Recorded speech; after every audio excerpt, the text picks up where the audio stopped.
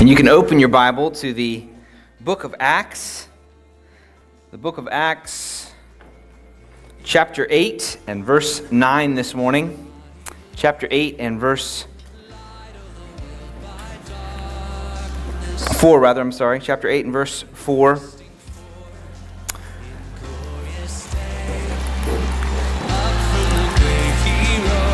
It's important to remember every time we read the Bible, we are handling divine power. We might think of those men that handle highly explosive material of incredible potential for damage. In this case, we're handling something with incredible potential for transformation, for conviction, for life-altering momentum. And especially when we have been in the church any length of time, we've been listening to sermons any length of time, it is easy, very easy, to slip into a sort of commonplace view of a sort of a breakfast view of Bible reading, where we hear the word and it's something we should do, it's good to do, and we lose a little bit of the wonder, the kind of spirit-filled moment that the preaching and proclamation that God's word is. And we want to try to get our hearts in a place where that is our anticipation. Even as we read the Scriptures, we are reading the breathed out words of God Himself. So let's have that anticipation as we read this passage, beginning in verse 4 of chapter 8. Now those who were scattered went about preaching the word. Philip went down to the city of Samaria and proclaimed to them the Christ. And the crowds with one accord paid attention to what was being said by Philip when they heard him and saw the signs that he did. For unclean spirits came out of many who were possessed, crying with a loud voice, and many who were paralyzed or lame were healed. So there was much joy in that city. But there was a man named Simon, who had previously practiced magic in the city, and amazed the people of Samaria, saying that he himself was somebody great. They all paid attention to him, from the least to the greatest, saying, "This man is the power of God that is called great."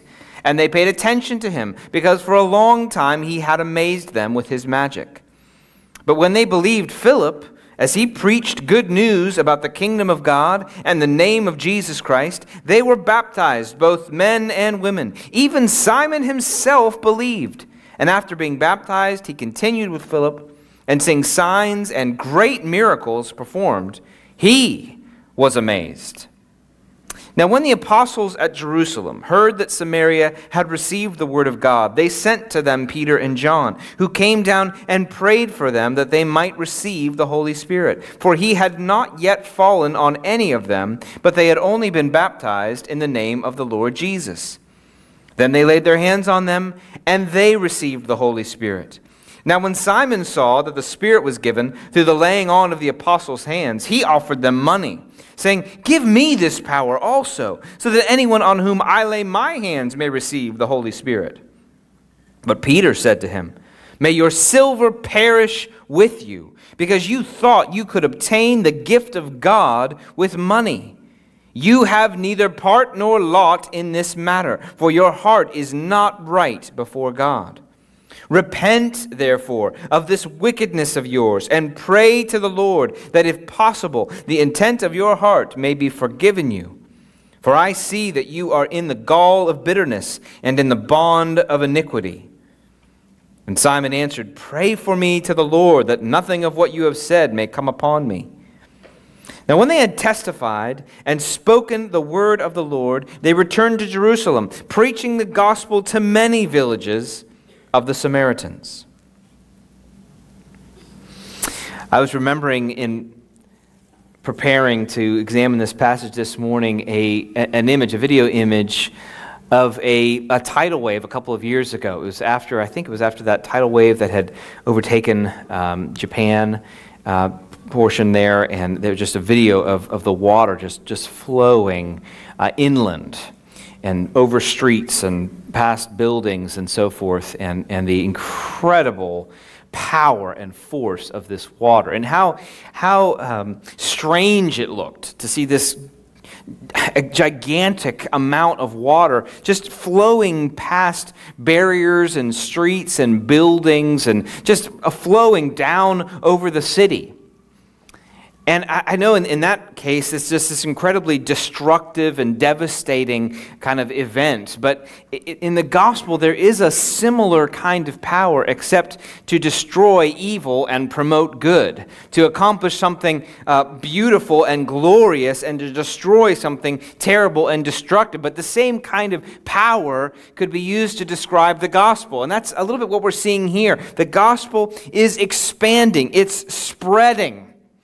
As though this great tidal wave is now spreading out, and the initial wave has crashed, and now it's just the water moving inland, creeping and advancing, and no amount of barriers or buildings or obstacles or landmarks or objects of previous esteem can resist or stop the flow of this gospel wave that is rolling forward, and now in this passage for the first time, rolling out of Jerusalem.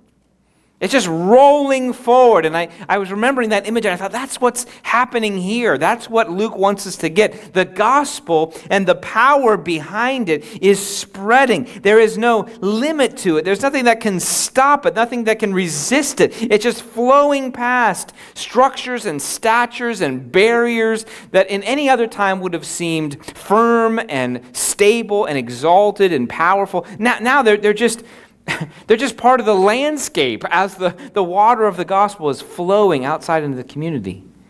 I think that's Luke's point in this passage. There is no limit to the power of God in the spread of the gospel. And the accent on power, I think, is brought out in this passage in a unique way. It's present throughout Acts, but there is a sort of a power competition or contrast accented in this passage. I want to look at this power focus on the expansion of the gospel in 4 sections. First of all, there's a divine expansion.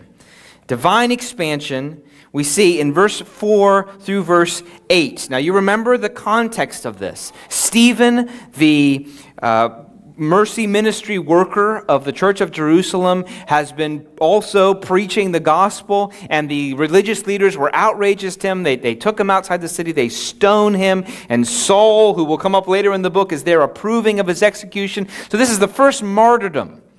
And like that is the case throughout Acts, this martyrdom has the opposite result of the intention. What it says in verse 4, we referenced last week, is that instead of crushing the gospel spread, it only serves to expand it. Those, it says, who were scattered, now they were scattered by persecution, what do? They go about preaching the word.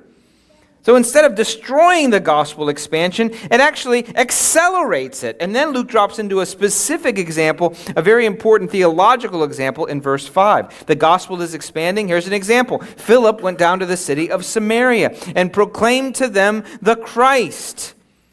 And the crowds with one accord paid attention to what was being said by Philip, and he goes on to do signs as the apostles did. Even unclean spirits come out of many, crying with a loud voice, and the paralyzed and lame were healed, and there was much joy in the city. So there's this rejoicing expansion, and the clear understanding is God is on the move. God is on the move, irresistible, unstoppable. And it's important for us to appreciate the overwhelming moment this is because of where Philip is preaching. Jews had no dealings with Samaritans.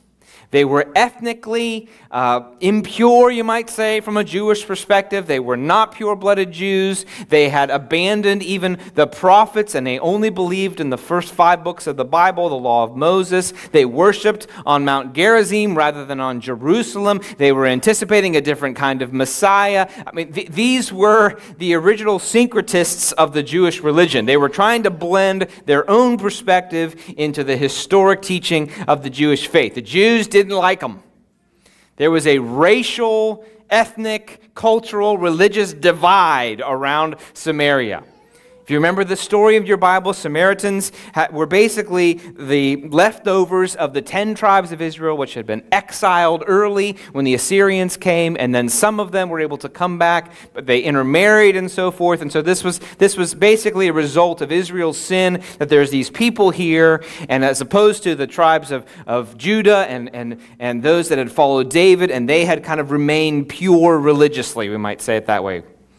And so the Jewish people, the descendants of the tribe of Judah and others that had been with David, they were the true, we might say, Israelites, and the Samaritans were despised.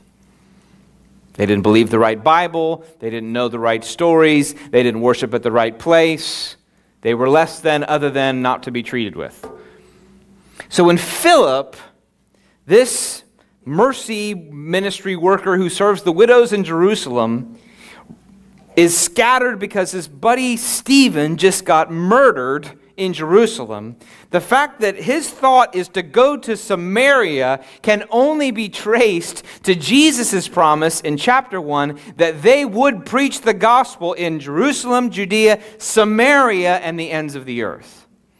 There's no cultural explanation for this. This doesn't make any sense from a conservative Jewish standpoint. This only could be explained by his belief that God is propelling his gospel past geographic boundaries, ethnic boundaries, cultural boundaries, historical boundaries. And Jesus said the gospel is going to go to Samaria. I'm going there and I'm going to preach.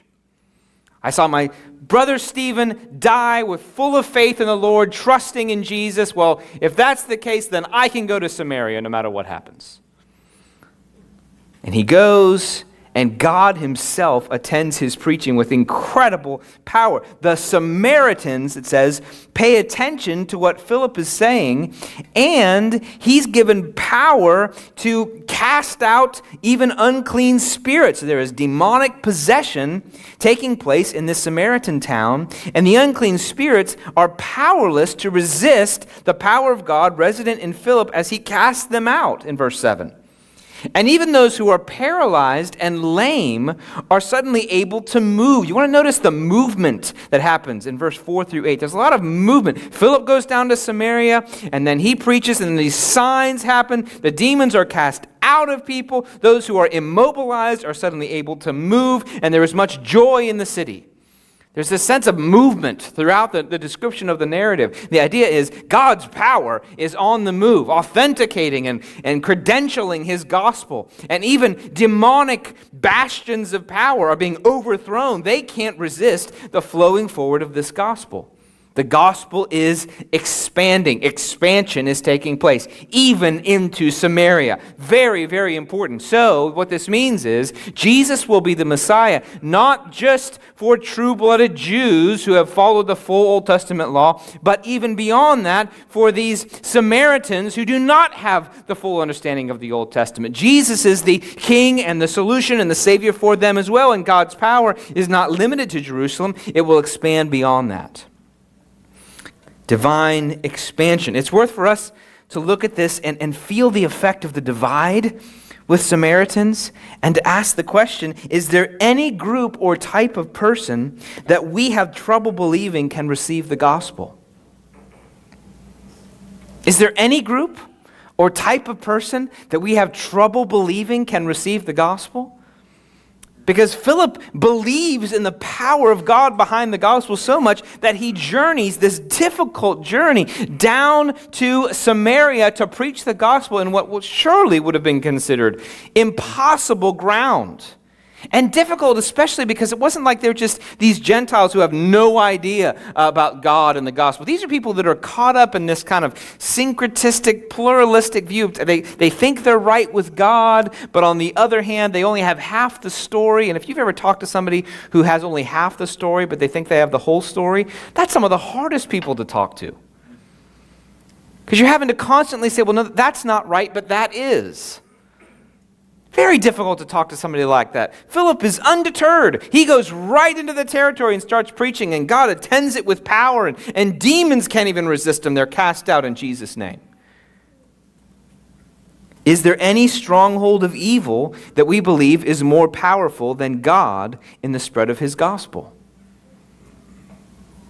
Go through the list of groups and types of people in your mind. A type of person that you might think, man, there's no way.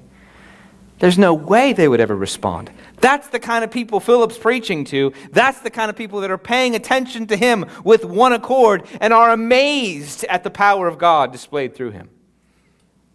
Divine expansion. All right, section number 2, divine conversion. Luke, as a good storyteller, he first tells what happened, and then he explains just how profound it was. He takes us back in time to explain the setting in Samaria, focused on this man named Simon. Verse 9, there was a man named Simon who had previously practiced magic in the city. And we don't want to think of magic the way we would in the modern era, where we all know sitting in the room that this is a person who has no divine abilities and he's just doing sleight of hand and we're impressed and wow, you're really good at those card tricks. No. This has in view a person who has been given some kind of demonic and evil ability to show some sort of sign to the people. He's been afforded a sort of a supernatural power. Actually, he himself says he's the power of God. You notice there in verse 10, they all pay attention to him. They all pay attention to him. So I'm captioning this divine conversion because this is what Luke's doing. He's saying there was a person, before Philip came, there was a person in Samaria that people looked at as the instrument and representation of divine power. His name was Simon. And they all, notice this is the exact same language. So if you're reading this story on your own and you're trying to get, what's the main point here? You want to notice that Luke intentionally uses the same language. They paid attention to Luke. Notice that in verse 6. They used to pay attention to Simon. You notice the same language there? They were amazed at Philip. Now they used to be amazed at Simon. So you notice the same language. There's a conversion happening here.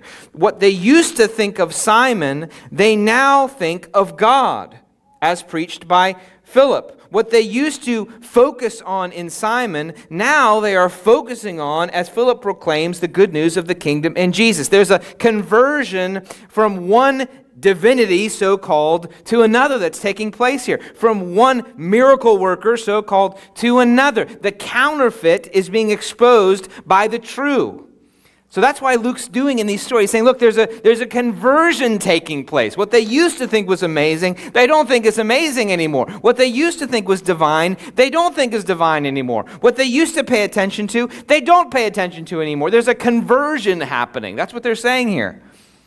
In verse 12 it says, when they believed Philip as he preached good news about the kingdom of God in the name of Jesus Christ, they were baptized, both men and women. And here's the ultimate conversion. Even Simon himself believed, and after being baptized, he continued with Philip and seeing signs and wonders and great miracles. Notice the irony here. He was amazed. So the amazement charlatan is amazed. The magician is impressed. Remember the importance of irony in the book of Acts. When it says Simon was amazed, you're supposed to feel the irony of that. You're the guy that amazed everybody, and now you're amazed. What's happening here? Luke is saying that there is this counterfeit power. It can masquerade as divine power, and we have no reason to think that given the demonic influence there, I think it's likely that Simon was aided by some kind of demonic power to practice magic, in that sense, in the city. There are real demonic powers that can do real supernatural things on this earth. And if we've never experienced them, they are certainly present in the Scriptures and certainly present around the world.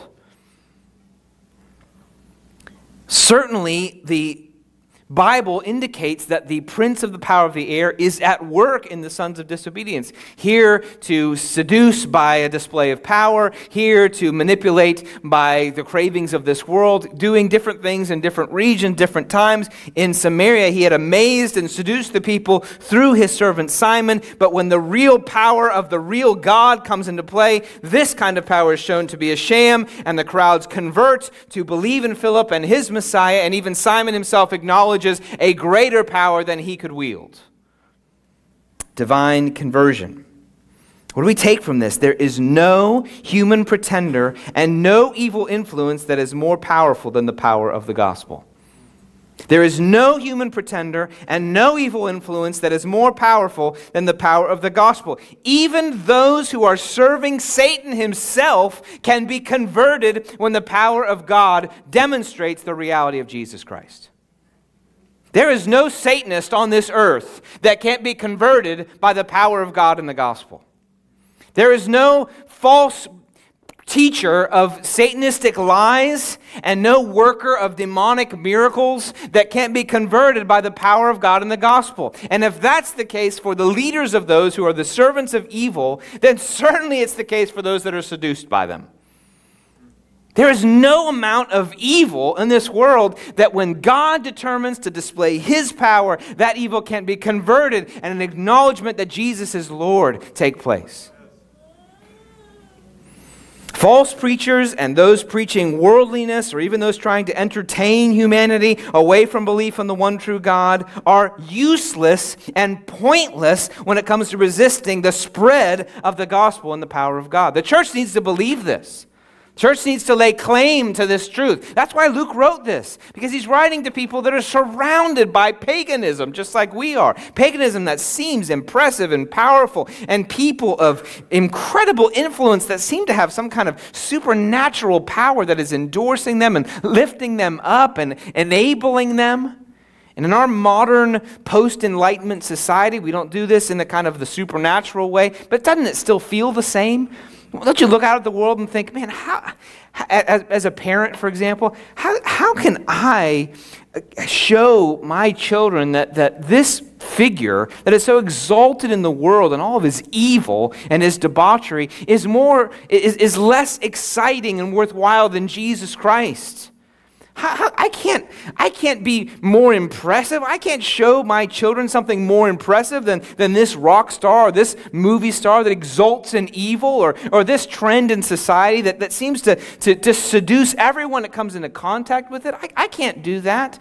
And Luke says, yes, you can, not because you have the ability, but because even Simon himself had to acknowledge that God himself was greater and that he was nothing in comparison to the preaching of this Jesus who is the Messiah.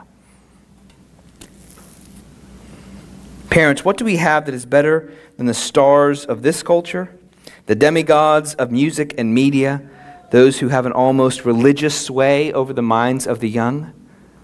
We have the one message that God in His power is behind. And God is able to transfer attention even from a man like Simon to Jesus Christ. And He can do that today. Divine conversion. Third section, divine authentication. Luke picks up the story back in the present. Now, when the apostles at Jerusalem heard that Samaria had received the word of God, they sent to them Peter and John, who came down and prayed for them that they might receive the Holy Spirit, for He had not yet fallen on any of them, but they had only been baptized in the name of the Lord Jesus. Then they laid their hands on them, and they received the Holy Spirit. Now, this paragraph is very important, but potentially confusing. It raises a theological question. Why didn't these apparently genuine Samaritan believers receive the Holy Spirit, since Peter said to those in Acts, if you repent and believe, you will receive the gift of the Holy Spirit? Why this delay? Now, this has been explained a lot of different ways and nuance, but one significant way that's been explained is this delay is essentially teaching a different theological category than conversion.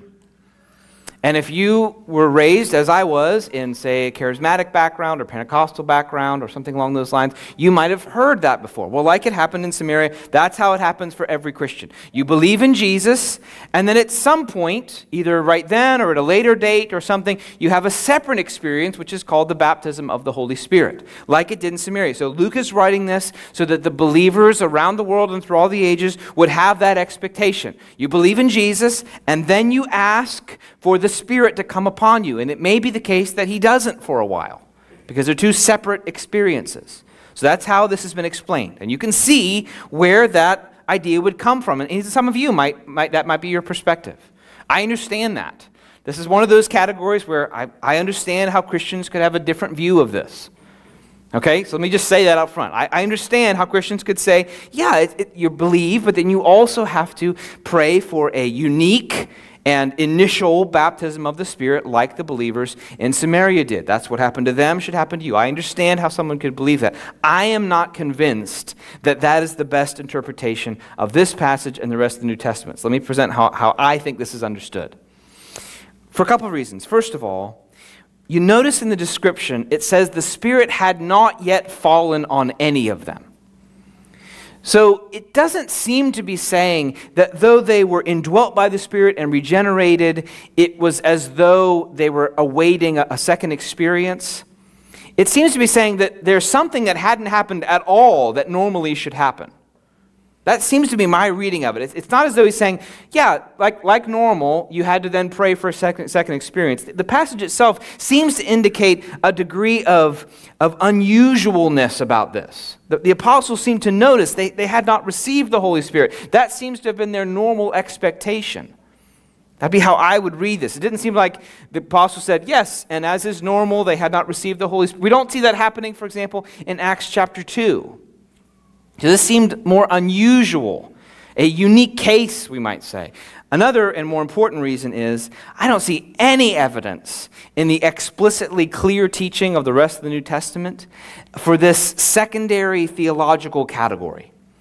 There just isn't other evidence for this. If you read Paul, for example, or the other New Testament writers, their indications are that when you believe in Jesus, you receive immediately the new covenant blessing, the availability of the Holy Spirit comes upon you. Now, you might have moments that you're filled with the Spirit in a fresh way. They might happen repeatedly in your life. You might even have a significant moment after conversion where God meets you in a profound way. Certainly, that might happen again and again. Definitely that could happen. But it doesn't seem as though, when you read Paul, that there's this distinctive theological category that every believer should think of and hope for and wait for.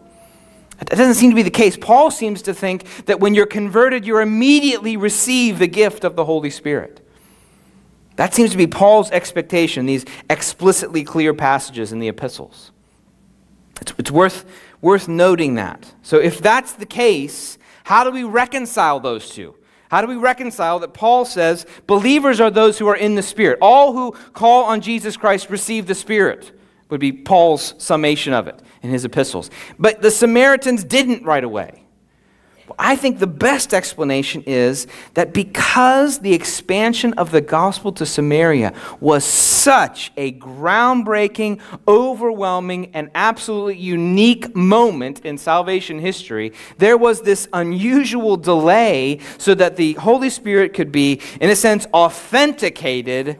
The conversion of the Samaritans could be authenticated by the commissioned witnesses of Jesus, Peter and John, as representatives of the apostles, and this delay would have the effect of this dramatic entrance into the believing community. You might think of it like a musical moment, where there's this moment of silence, and there's the drum roll, and it builds, and then here comes the climactic crash, and the music resounds. That's essentially what's happening here. God essentially is saying, are they in? Yes. Are even the Samaritans included in the presence of God? Yes. There's this sense of dramatic narrative emphasis. Yes, the Samaritans, even the Samaritans, are authenticated as the genuine people of God. That, I think, is the most natural reading and best reconciliation of this passage with other sections in the New Testament. Let me read a couple commentators who say this same thing. John Stott: the most natural explanation of the delayed gift of the Spirit is that this was the first occasion on which the gospel had been proclaimed not only outside Jerusalem, but inside Samaria. This is clearly the importance of the occasion in Luke's unfolding story, since the Samaritans were a kind of halfway house between Jews and Gentiles. Or we might listen to David Peterson. He says this: the best explanation is that God himself withheld the Spirit until the coming of Peter and John in order that the Samaritans might be seen to be fully incorporated into the community of Jerusalem Christians who had received the Spirit at Pentecost. God withheld the gift for his own revelatory and salvific purpose. Now, important, where I would disagree with those who say that's the way it should always be is that there is no other occasion like the expansion of the gospel to Samaria and the Gentiles. There's no further rings. Once it goes to the Gentiles, everybody else is included. There's no further kind of epochs of gospel expansion. This is a gospel epoch. This is a gospel expanding moment, unique in salvation history. The fact that Samaritans can believe in Jesus is making a statement that only has to be made one more time when the Gentiles can believe in Jesus and they receive the Spirit. Once that happens, there are no groups, from a Jewish standpoint, no groups could possibly be excluded. If the Samaritans and the Gentiles can fully receive the Holy Spirit, well then there are no exceptions anymore. Exceptions have been obliterated. Everybody gets to be authenticated by the Holy Spirit. Everyone receives the gift of God. Everyone can claim Jesus as the Messiah. There are no exceptions. No groups can count themselves out of this invitation. Thus the dramatic drum roll, and then Peter prays for them, and the surprise, even Samaritans. You see, there's almost a beauty of the story when you read it that way, I think. There's almost a beauty of God saying, yes, it is open to all. Welcome in, brother Samaritan, and receive the full blessing of the Holy Spirit just as we have. Divine authentication. One application on this point. The gospel can reach those who only know half the story. I found that to be very encouraging. I was thinking about that this week. I thought, man, that's true for a lot of people where we live. Isn't that true for people where we live? Where they kind of know like half the story, like a Samaritan. They're not like full-on pagans, all of them, who actually think Zeus is real and, actually wonder if Wonder Woman is actually going to, maybe she is out there somewhere. Now, we don't tend to have those kind of people. I mean, mostly. You see them occasionally in the theaters. But not always. Not always. Usually, it's these kind of halfway folks that like, God, I'm a God-fearer. I know about Jesus. I know a few Bible stories. But their understanding is kind of halfway, and it's mixed. And they have, I think Hindus have something on it too. And I really like Jesus, but I also really like Buddha. And you're just like, whoa, you just got like half the story, man. Pick and choose some Bible stories that you like, ignore the ones you don't. I mean, doesn't that sound like a lot of people in our area right here? I think it does, and this story encourages me because that's the way the Samaritans were. They could quote Genesis, but they didn't know anything about Isaiah. And you might think of the person who could quote, Jesus said, love your neighbors, but has no idea what Jesus said about heaven and hell. And Philip sees with his own eyes, and John and Peter witness with their own eyes, God pouring out His Spirit on people like that so they come to full faith and receive the full outpouring of the Spirit. That is good news for us, brothers and sisters. When you're talking to your neighbor that went to Baptist school as a kid but hasn't gone to church in years and seems to have half the story and some part grace, some part work, some part go to church on Easter and that's how you get to heaven, how do you talk to a person like that? Well, that's like a Samaritan, and God moved and showed them the reality of Jesus as the Messiah. It's good news. It's good news when you think about your parents who have a kind of a God-fearing, honor God, do your best, and I'm sure Jesus will take care of the rest view of theology. That's like a Samaritan, and God moved in Samaria in power and revival. It's good news. It's good news for your child who has a part of the story and somehow they missed the other part. They have the part that God's able to save people, missed the part about how you repent and believe in Him. But God's able to save people who have a kind of a halfway understanding of God. It's good news for us. That's why Luke wrote this story, to encourage other believers that would encounter people like this. And ultimately, for God to show, see, what Jesus said would happen is happening. It expanded past the borders of Jerusalem and even into Samaria. Divine authentication. Finally, divine confrontation. Divine confrontation. Simon, it is revealed, had at least an extremely immature understanding of salvation, and at worst, a spurious profession of faith. Now, I read commentators who disagree about which it was, and I'm not going to say which one is right because the passage doesn't, and I don't know. Was Simon just extremely immature? Did he ultimately repent when Peter told him to? Or was it a spurious profession of faith? I don't know. The Gospel sometimes, and Acts as well, can describe those who believed as those who genuinely believed and those who just professed to believe.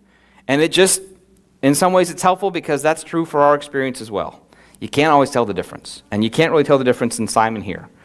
But clearly, minimally, Simon is extremely immature in his understanding and continues to be greedy for power and influence because he goes to them in verse 19 and he offers money saying, give me this power also so that anyone whom I lay my hands may receive the Holy Spirit. Peter immediately rebukes him. This introduces a different kind of limitation, but this passage is still all about power and control and influence. Can Samaria limit the power of God? No. Can demons limit the power of God? No. Can previous evil charlatans limit the power of God? No. What about people looking to attain human power through the spread of the gospel? Can they control the power of God? Peter says, no. It's all about limits and power. Simon wants to have his own control over the Holy Spirit. He assumes that just like the way the demons work, they'll let me control them to accomplish their ends. So clearly, if I pay you enough, everyone has a price, Peter and John. Let me pay you enough, and you can give me the Holy Spirit power. Now, Peter, aside from it being impossible, also sees it as evil. He says, may your silver perish with you because you thought you could obtain the gift of God with money. You have neither part nor lot in this matter. In other words, this has nothing to do with you, for your heart is not right before God. And then he appeals to him again. Repent, therefore. Repent of this wickedness of yours and pray to the Lord that if possible, the intent of your heart may be forgiven you. So once again, we have Peter, good instruction for us as nice Christian Americans who like to be nice all the time. Peter calls this guy out on the spot.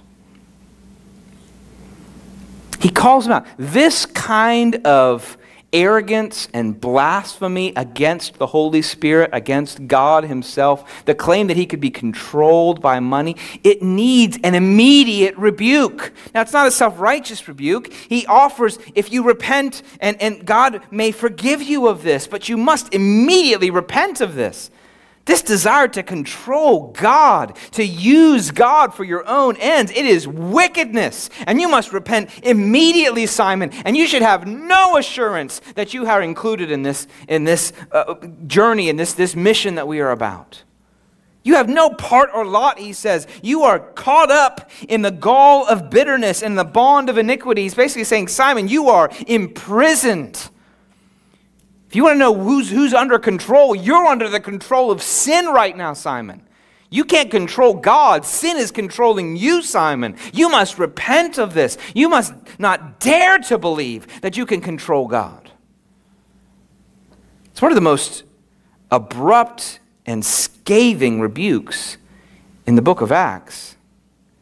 Scathing towards this man who had professed faith and even had been baptized.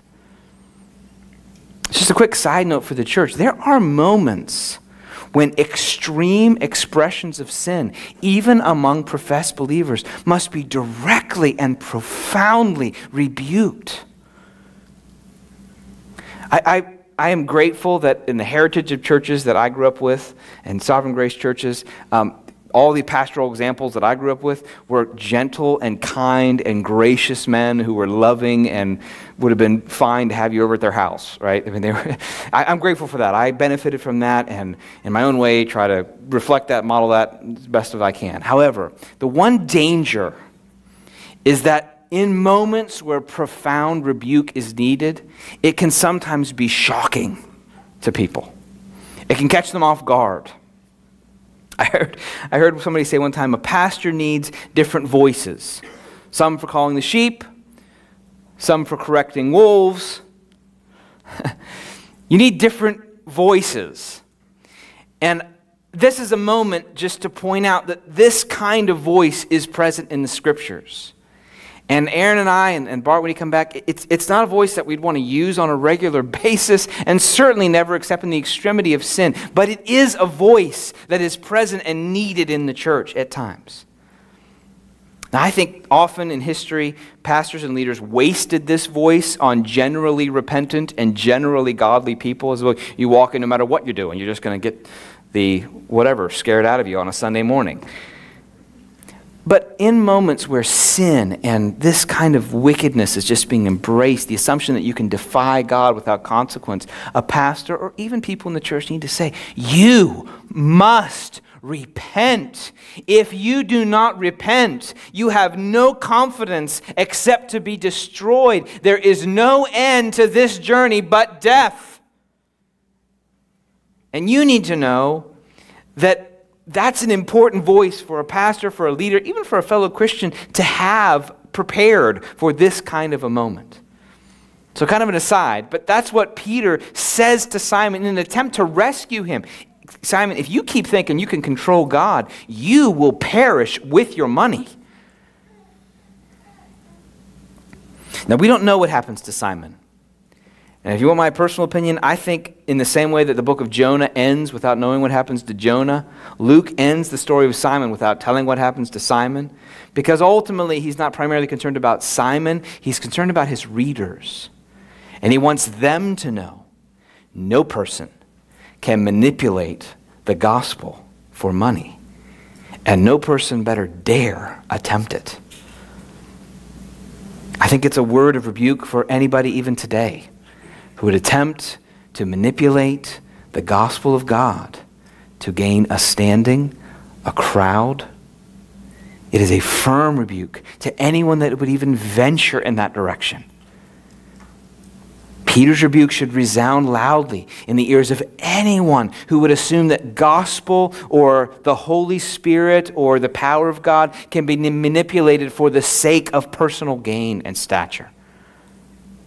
Don't you dare, Peter would say. It's worth being sobered by the rebuke to Simon and to consider seriously, I don't know what happened to Simon, but I know what can happen to me as long as I repent and believe, so that I can be forgiven of anything in my heart that would seek to control or manipulate God. Any person should take that rebuke firmly in hand.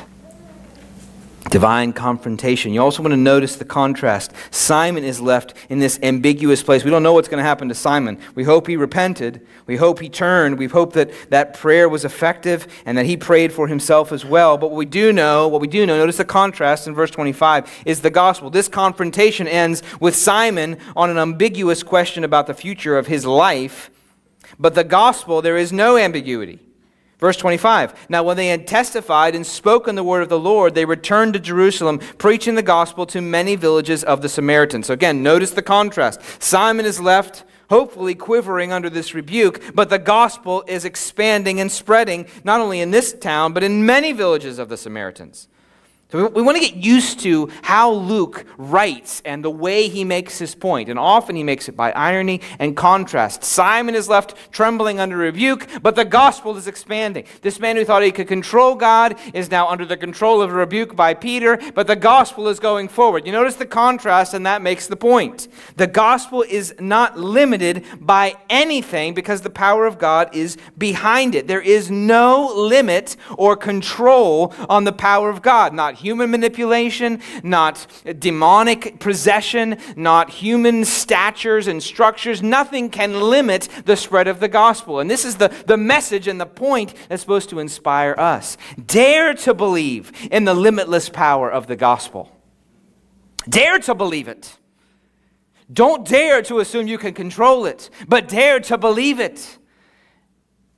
In Redemption Hill, let me encourage us, dare to believe in the limitless power of the gospel. Put in your mind right now family members who have rejected Jesus for decades. Dare to believe that the power of God is behind the gospel and there is hope that they can be rescued. Dare to believe that sections of society that are so removed from gospel influence can believe and be transformed and converted in the way these folks were converted from Simon to Jesus. Dare to believe it. Dare to believe that your children who are currently hard-hearted can become soft-hearted. Dare to believe that your friend who has been running from God can turn around and run to God. Dare to believe that your coworker who talks loudly against conservative belief in Jesus can be converted and turn to Jesus as the Messiah. Dare to believe it. Dare to believe it, because that's the point of this passage. There is no limit to the tidal wave power of God and the spread of His gospel. There is no limit. It causes us to want to be used for it, to believe in it, to trust in it, to hope for it, even in the most hopeless circumstances, in the most powerful evil that we could witness. We can look at that and say, the gospel has overcome that before, and it can overcome it again. It's good news for us. It's good news when we think about evil religions spreading in the world, seductive religions spreading in the States, paganism increasing, atheism increasing. It's good news when we think about school curriculums that deny God. It's good news when we think about cultural icons that promote evil and reject Jesus. It's good news when we think about all of those things, because this passage says there is no limit. These were real people. Simon was a real figure, and in a moment they were turned from him to Jesus.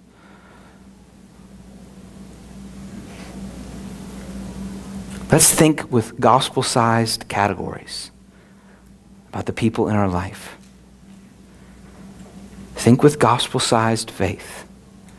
There is no limit to the power of God in the spread of His gospel. Dare to believe it. Let's pray.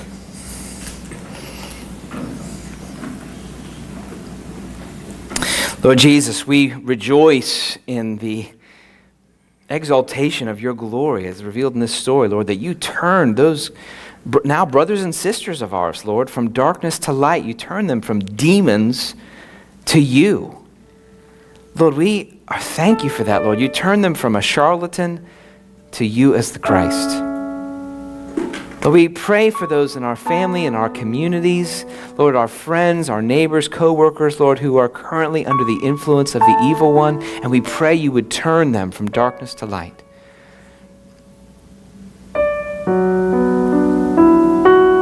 Lord, even as the prophetic word came earlier, we believe that you were able to deliver today men and women from the dominion of darkness to the dominion of light.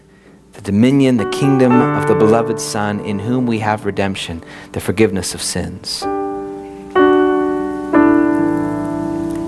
We thank you, Lord.